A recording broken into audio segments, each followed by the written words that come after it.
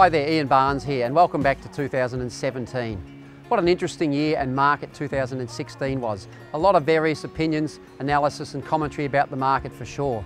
This video coincides with edition 19 of our quarterly marketplace report, which started as the Applecross report. It evolved to include Mount Pleasant and now is a full wrap-up of Adelaide as well, and we call it the Riverfront Suburbs report.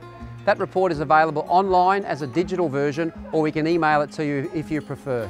The second half of 2016 was fascinating in the market. Some market segments even could be described as dramatic.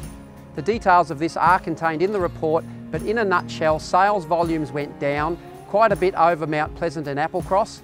Days on market up and listing numbers still quite low as many owners rest their properties waiting for more favourable market conditions. This is a great time and opportunity for buyers as value is high. The big question is, what lies ahead?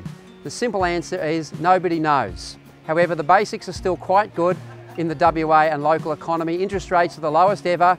We still have relatively low unemployment and there's good value to be had. We also have demand from many local trade-up buyers. Thanks for checking out the video. Be sure to go online and get your quarterly market wrap-up. As always, please feel free to drop me a line for all your real estate needs. Thanks and see you in the marketplace.